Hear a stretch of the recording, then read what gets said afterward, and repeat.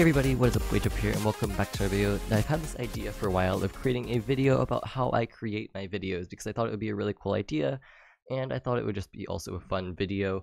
I'm about to hit 700 subscribers, so I figured it would be a great video to do as a subscriber special. So here we go. Alright, so first off, the first thing I do before I go ahead and create a video, by the way, I should mention, I'm going to be covering, everything from setting up the world to, finding comments to editing and uploading. So anyways, yeah, what I want to do here is I would go ahead and look through comments. Now, I'm in an incognito window so that you can't really see my name, but typically I would have, 3 to 4 notifications every day of comments, maybe even like 7 some days. And I would go ahead and read and reply to comments. So this comment's actually a perfect example of something that I could do for a video, because this person wants to know how to use spread players, test block, and entity data. So what I would go ahead and then do, I would open Minecraft, and by the way, apologies if there's any like audio cutting or anything like that. The reason for that would just be because lag and stuffs. But anyways, if I go ahead and enter the world here, as I said earlier, and this is kind of my second take of this first part, so I already put episode 12 into my title command. Next, I'll go ahead and I'm at 195 subscribers, so I'd go ahead and update that. And then I'll go ahead here and move on around and back down here where we have our episodes. So I'm going to go ahead here and copy all this starting from the comma, paste it in, and change this to episode 12, which will be spread players, test block, and entity data. So I'm going to change that, or test 4 block, I should say.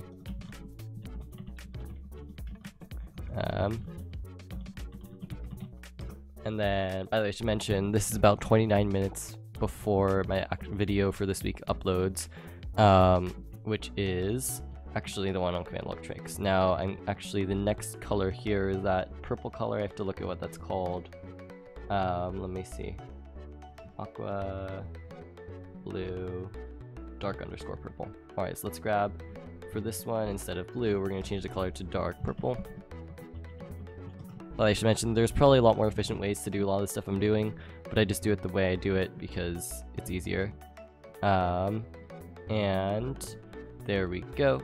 Now, in order to actually, and that's the wrong button, record the video for the start of it, I always change my GUI size to small, which even still you can't see all the text there.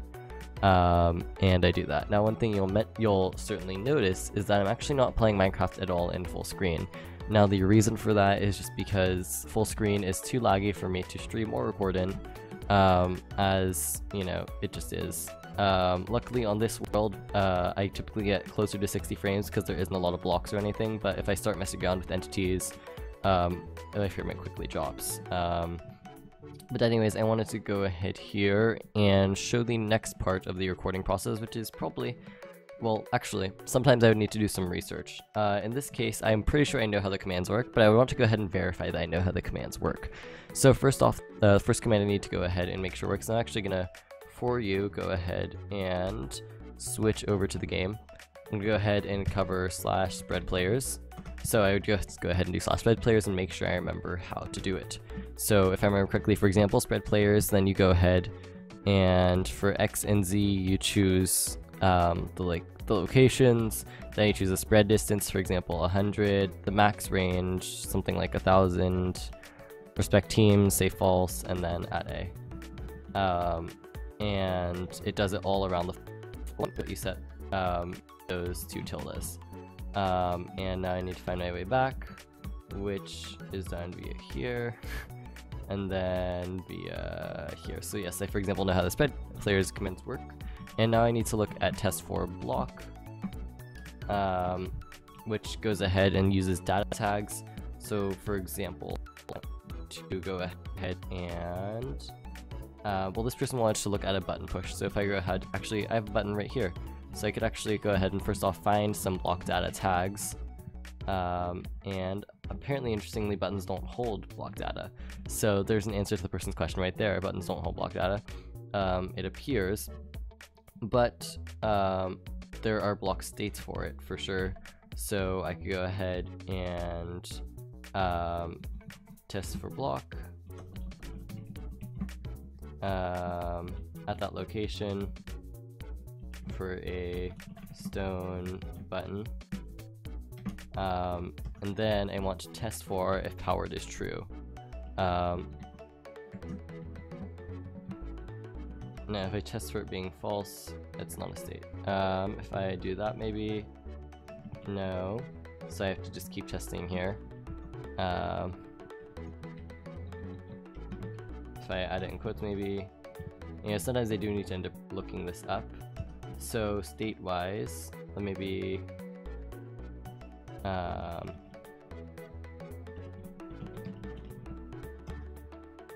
that doesn't work that way. Powered is not a state.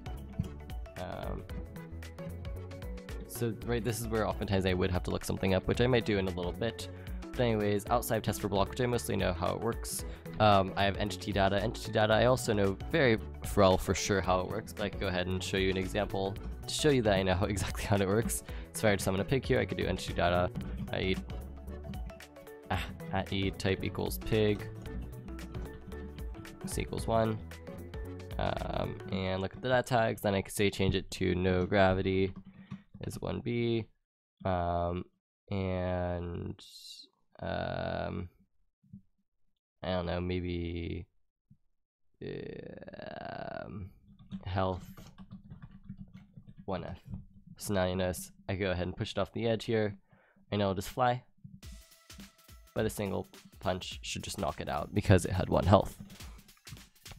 So what I would go ahead and do now then, make sure I know how to do test for block, and I may switch over to a camera to show you how I actually start recording with the software that isn't this software, because this software is too laggy to record, and as you could probably tell, I wouldn't get any decent videos out of this. Anyways, there we go. Alright, so next I get ready to record the video, and first off, sorry for the glare here. There's not much I can do about it right now. What I would go ahead and do here is, first off, I need to check my microphone settings, and sorry for the shaky camera and the hard to read screen.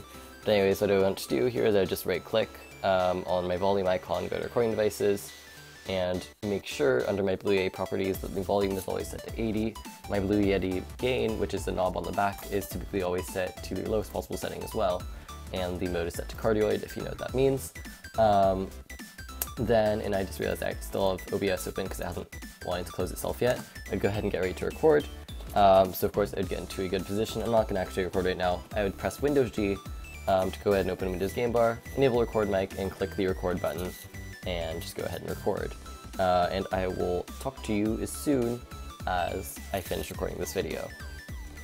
Alright, so the next thing you'll go ahead and want to do is edit the video. Now it turns out I actually forgot to record a clip to say that I was going to edit the video. So yeah, anyways, you'll see a quick little time lapse, and then I will see you right after that.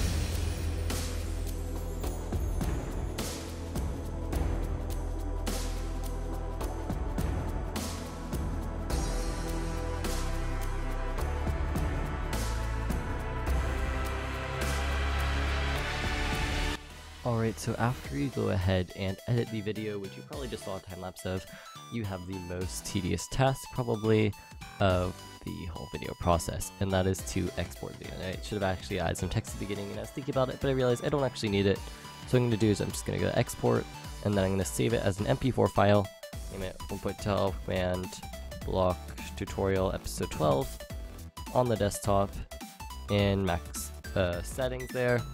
I'm gonna go ahead and export it, and wait, So if all goes right, you should see a time-lapse of this being created.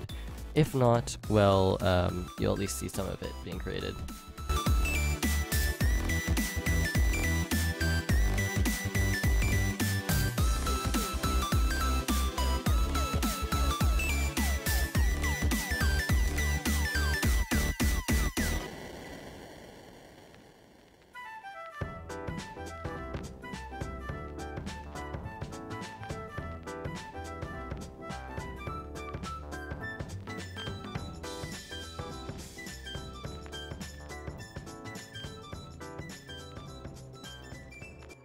Quick update, it's been like over 2.5 minutes, and as you could see, the progress bar hasn't even started loading.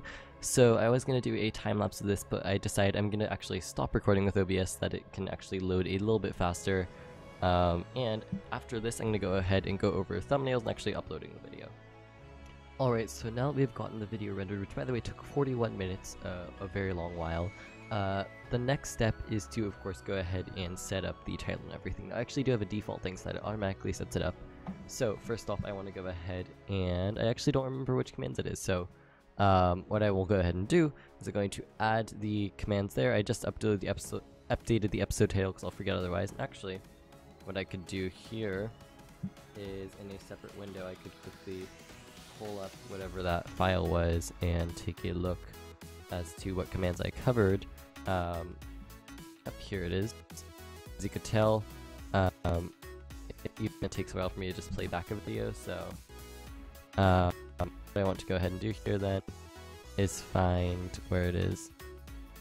So I test for block and it's so what I'll go ahead and do is I'll put it in the tail.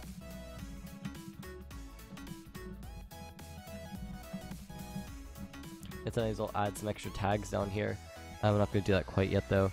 And then timestamps wise, if it's a video that uses it, I just go ahead and fill this in. I think I'm going to wait though for my video to fully upload before I actually do this here. And then basically the next step is add any links or anything and thumbnails and wait for it to finish uploading. So I'm going to go ahead here and cut to my photo editor. I don't know how it'll record, but we're going to try it out anyway. Alright, so in order to actually do my thumbnails, I use this program called Paint.net. I actually have a couple of tutorials on it if you're curious. And what you're going to go ahead and want to do here is edit your template. So what I go ahead and do is I find my layer with my text that says 2. I take the color of it and get rid of the actual text. Then I just create new text with text that says 12 and the impact font of size 216 or 288, one of the two. I've been bad at remembering which one I actually tend to use, so I'm going to put this here now. Click finish, press Ctrl-Shift-S, and I'm going to have to blur this out here, so remember that myself. I'm going to save it as a PNG file, and name it 1.12 tutorial episode 12.png. Save it, flatten it, and then exit out. And once I've exited out, I'm going to upload the thumbnail, and I'm going to cut once we are ready to update the rest of the description and all that. Alright, so I actually realized that I don't really need to wait for this fully processed, so I ended up going ahead, opening up the file in a separate window and finding the timestamps and inputting them. Next, I'm going to go ahead and change it from private to scheduled. Set it to next Wednesday at 2:30 p.m. because it's always what it is for me. And then I would check all my settings here, add my game title to Minecraft, make my recording date today, you know, all that information, and then yeah, it's pretty set. I've uploaded, of course, the thumbnail. I've set this to go ahead and upload, and we're all good now. So before we finish this, I wanted to go ahead and say, if you enjoy what I create and want to help support me, you go to, ready? You're gonna go to Patreon, and actually, anyways, you're gonna go patreon.com/wavejump, and sorry if the screen turned black there for a minute. And then you're gonna go ahead here, and you can go ahead and support me. If this will ever load, go ahead and see. See that I'm creating YouTube videos, and there's all sorts of information about Patreon, and there are different rewards tiers, and thank you to Shatter and Bete Noir for being patrons. They're both amazing, and as always, thanks to them. And once again, I hope you have enjoyed this video. If you have, go ahead and leave a like down below, subscribe if you haven't already, and thanks for watching. Bye.